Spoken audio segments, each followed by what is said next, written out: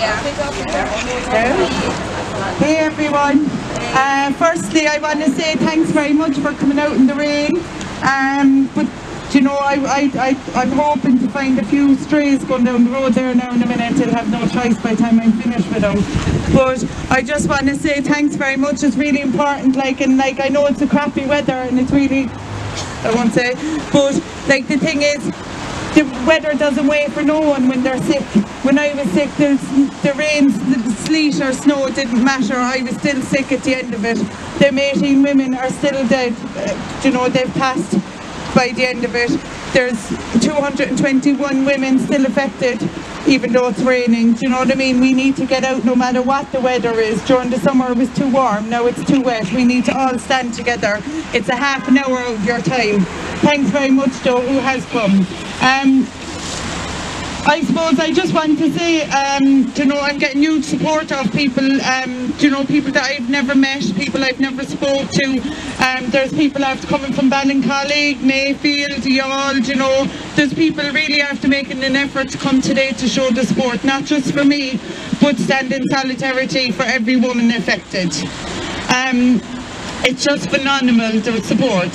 But I think it does hit so many lives. It's not just the 221 women that are affected. It affects everyone. It affects every woman in this country that are waiting for phone calls to see, are they going to be involved? Are they going to be one of the women added on? Like there's another 3,000 slides being sent off to be reviewed and this, that and the other.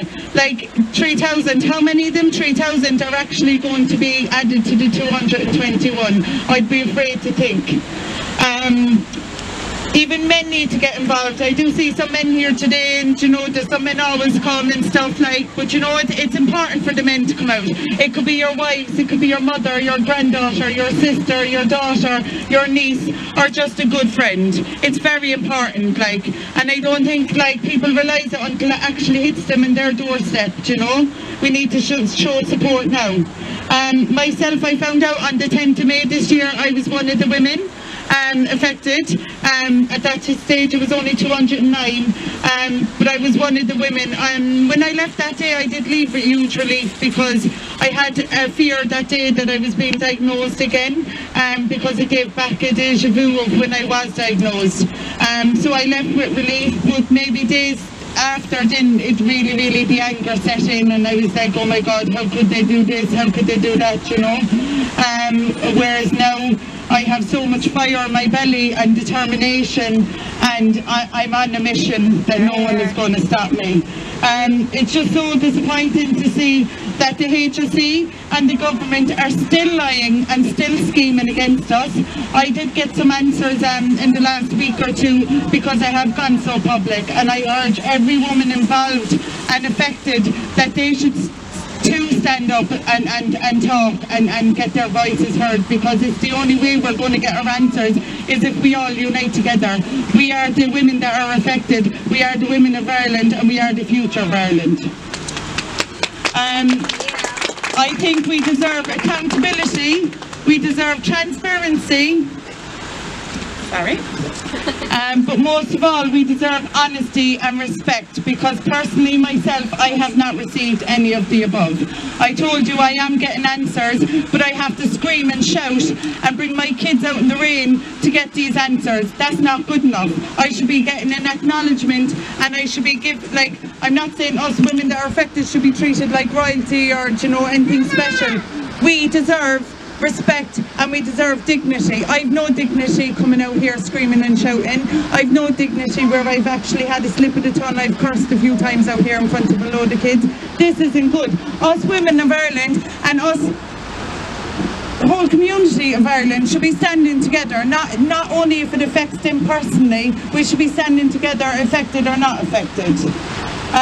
Since I found out, I have tried, you know, to get more and more info, and they are bird feeding me the info, you could say, and that's only because I'm gone so public. I was questioning a doctor from Cervical Check last week, and I'd say his jaw is still on the ground up in the clinic, because he was probably wondering, where is your one coming with all these questions? But I'm telling you now, I'm no fool, and us women of Ireland aren't fools, and we know what's what, and we know when there's lies being told. I also found out that the American Lab Quest have lost my slide, my second slide that I've been fighting to find out. They've lost it, so now that gives me a prevention from independently getting it reviewed. I don't think that's good enough, and I wouldn't have found this out only I have been fighting and screaming to find out.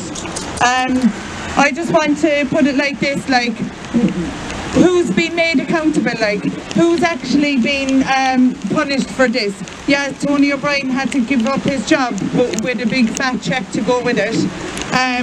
Like, if an airplane took off now and if an airplane took off and it crashed and the ground crew knew that the wings were faulty, who's going to be accountable? It's the people working in the airline, it's the ground crew that are responsible.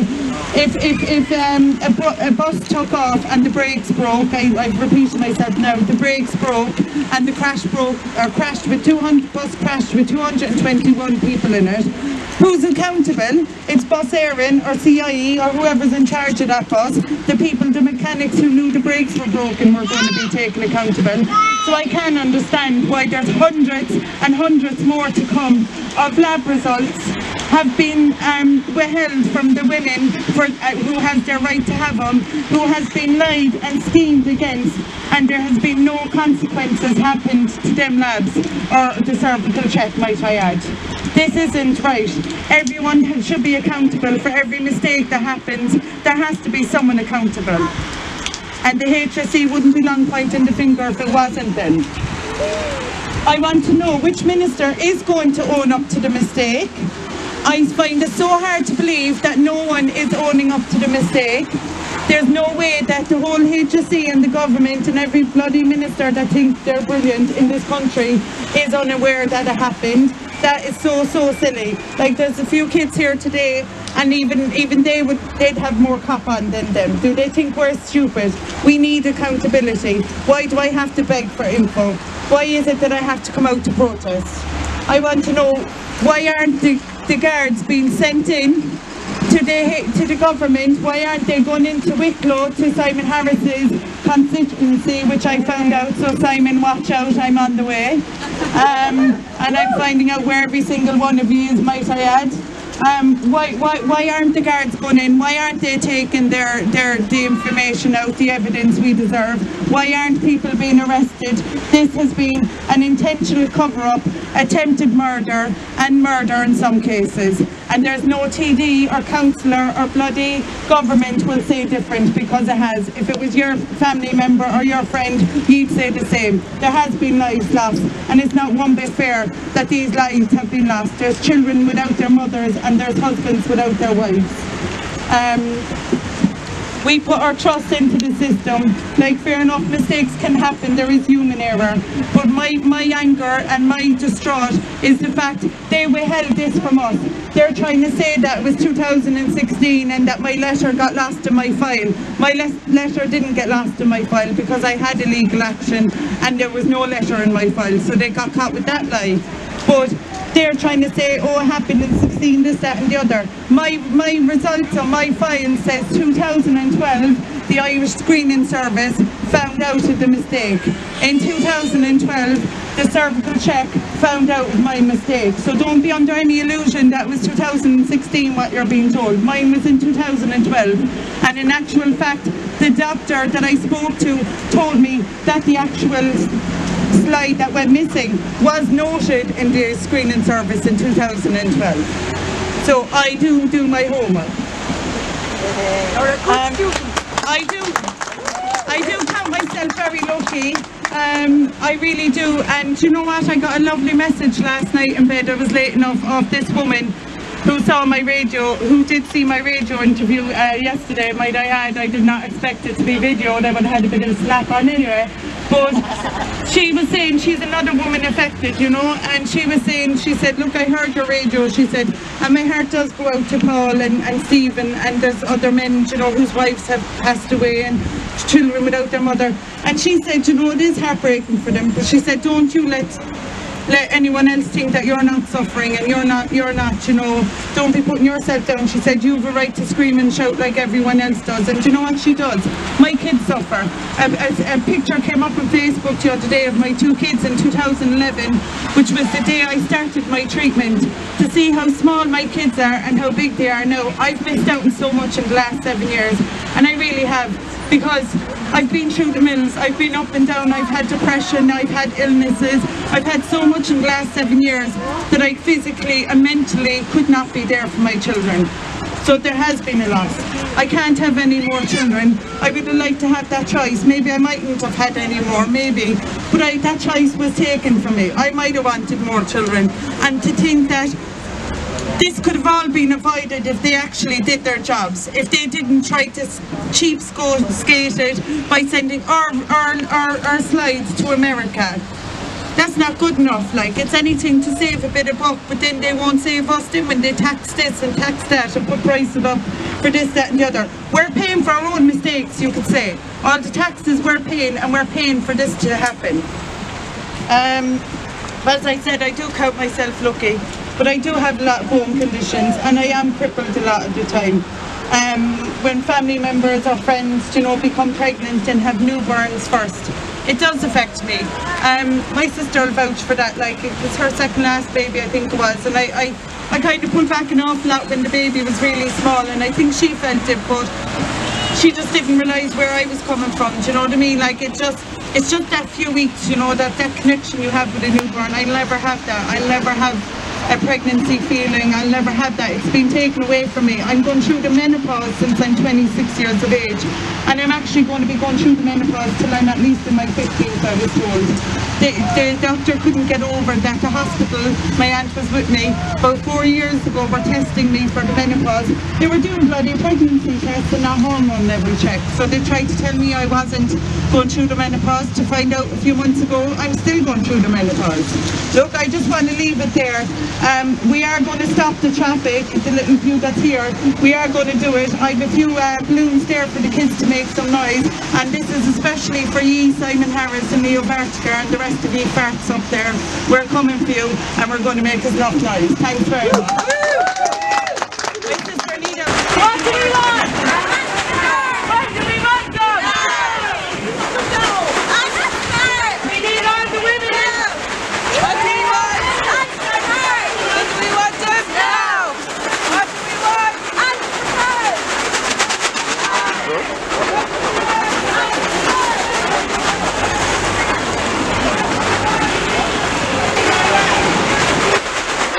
We're doing this for the women of Ireland. Can everyone please just walk with us for 10 minutes and stand in solidarity for the women affected? I personally have been affected by this scandal. I have been one of the women in 221, and my kids are also affected. I have to bring my kids out here in the rain and get them down wet. What do we want? Action today! What do we want from now? What do we want? Action today! We are standing, we are walking,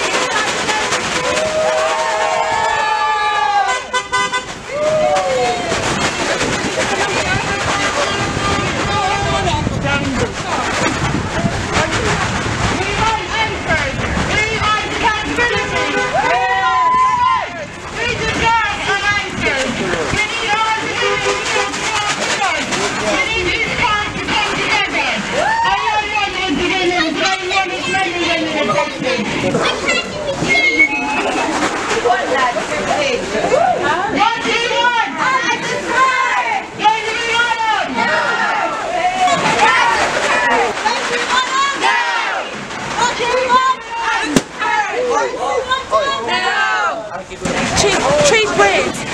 You get what you pay for. So they're paying for cheap rates for us, for our smears. Over in America, the women in America, where our tests are going, get smears every 12 months. We get them every 3 years. Like, well, yeah, we're sending them there, but they have a better package than us. That's not good enough. We need every woman every man and every child to stand here together with us today. Will we hit the market? We need to get every man, every woman and every child to stand together with us, united. And we need to do it for this country. We need to show the government, Leo, Simon, all the rest of the farts, as I call them, that we need our answers and we deserve our answers. Thanks to everyone who marched with me today, and this is not the end. Thank you. From then on, things were different. I still didn't really know much, but it was scary at the time. Carol always had a brave face, and that kind of helped us all be that little bit braver. I am 19 years old now, and throughout the years I've watched my sister suffer, cry in agony in hospital in too many occasions. She's so young, she shouldn't be living a life like this. Sometimes she can't even get up off the chair because her bones are just that bad, and it's heartbreaking. Another thing that's heartbreaking is that as a young lady, I can't even trust my own healthcare system. I've young nieces and a little sister, and they only have us to make a change and an impact in their life. The healthcare have shown so little interest or even emotion into what has happened with the cervical check scandal, which is embarrassing. It's almost downgrading how little remorse they have shown for those who have been affected and for those who have lost their life. With the healthcare system we have, why would anyone want to start a family here when you can't even give them your trust? What we need is a change, and what we need to do is make a difference, and that's why we're all here. Carol, I just like to say I'm so proud of you and everything that you've done the last couple of weeks. The effort you have given, you really have given this your all, and I would like to thank everyone else who came. We all appreciate that. From colleague 2 weeks ago to Mags and Maureen, and I'm actually overwhelmed with the support I got down there, but there's this lovely woman, Bridget. She had wrote the poem to all of us affected from the smear scandal, so I just like to read it. And then I have Deirdre O'Keefe, who's going to read another poem that she wrote inspired by all this. Just a second there now, sorry.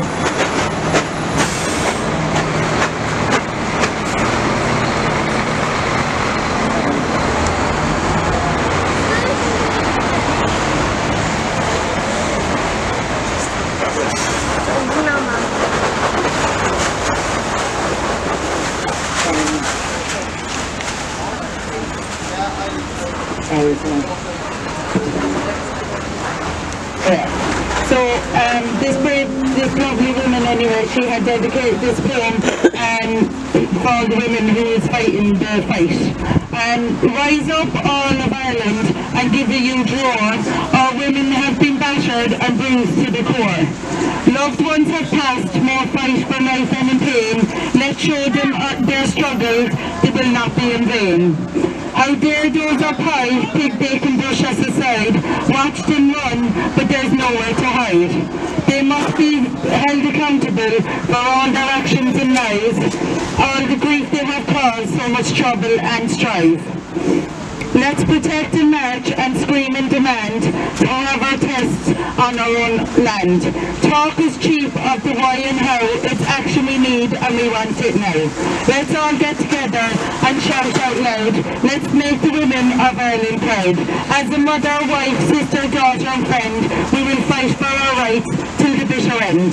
Thank you so much to Deirdre for writing that beautiful poem. It really brought tears to my eyes. I read it about 10 times when I saw it first. It's just so beautiful and so true. So I just want to give it to Deirdre, who's after writing another lovely poem, and thanks very much everyone.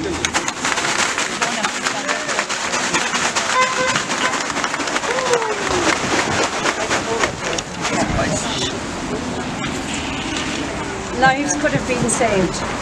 Citizens of our country, are you aware this cervical scandal concerns all of us? Are you willing to accept this atrocity without kicking up a fuss? Why are the people of Ireland so complacent? It's incomprehensible to understand. Are you not incensed at how they dealt with the scandal? Do you think it was okay that vital facts were withheld? This was so devious, culpable and underhand. Maybe you don't think it's important, because thankfully this hasn't happened to you. Sorry. Cervical screening is a must, but we need to believe the results will be honest. We need to have a system in which we can trust. Let's not be hoodwinked. It could be your life that's at stake. All it takes is another cock-up, then it could become potentially another fatal mistake. It's time for everyone to wake up. The system really needs a good shake-up. Seriously ill women need justice right now for the wrongdoing, the cover-ups and the lies. This has caused devastation to so many lives. Where is our Irish spirit? Do we have any sense of pride? We need to honour those women who are now suffering and those who have needlessly died. To the government officials we say, no more. Delayed, deferred, denied. We want the truth from those who blatantly lied. So come on, people of Ireland, show your loyalty and support. Stand up and let your voices be heard. We need to make the government understand. We want open disclosure. This debacle needs transparency and total exposure. So, how do you think today went? I think it went okay considering the weather and stuff, but I would like to urge, more people don't let the weather stop them, the weather doesn't stop for people to be sick or not sick. It's important. There was a few here today and we marched and I shouted, and that's what I wanted. I want to let the government know whether it's 1 or 10 people behind me. I want my answers and I deserve them. So this is Middleton that we marched through today, and you're from Middleton. I am. Do you feel that you have the support of the people of Middleton behind you? I do, I have support where people are sending me messages left, right and centre and this, that and the other, but I think it would mean a lot more to me if people actually put feet on the street. I am very grateful of everyone and stuff to show the support, and don't get me wrong, but I think it's important not just for me but for every woman in this country to know that we try and stand together, I do have huge support, and I've made friends with people I never knew, and they're actually brilliant, and standing for women are very supportive and stuff. And what would you like to see happen now as in regards to the government? I would like someone to be made accountable. I'd like people to be fired. I like the guards to go into wherever they have to and take the evidence that they need out, because the government are still lying against us and they're still scheming against us, and they think we're going to push it under the carpet and forget about it, but it can't be. There's too many lives affected from this. And if there was something that you could say to Simon Harris at this moment in time, what would you say to Simon Harris? Acknowledge us. We're only a number to them. We're only a name on a piece of paper to them. We're more than a number. We deserve a bit of respect and dignity. We don't deserve royalty, but even a simple phone call or an acknowledgement, someone to actually personally apologise to us, own the mistake, but we're not receiving any of that. We're only being told this, that and the other from our head nurses and stuff. So you want accountability? Yeah, accountability. I want someone to be actually made accountable for this mistake, and some people to be fired, not to be fired with an extra pension and an extra paycheck like Tony O'Brien was. And what are your plans for the future? Well, after today now, we are talking, we are going to be going to I had a gathering in Ballincollig last week, so we're going to be going to Blarney. I'm going to be going to Carrigaline, to other standing women people down there, standing for women down there. So we're going to be going to different places just to make awareness. It's all about awareness for me, trying to get people to realise, how much this does affect people, not just the women affected, but the women, every woman in Ireland is waiting on the call for them to be called in about it. And so then after that we are planning on a big protest and march to cervical check. And there's talks, we are going to be going to the Dáil, but this is all, we're just trying to get people together, just trying to build up a crowd, Okay, thank you, Carol. Thanks so much. Thank you very much.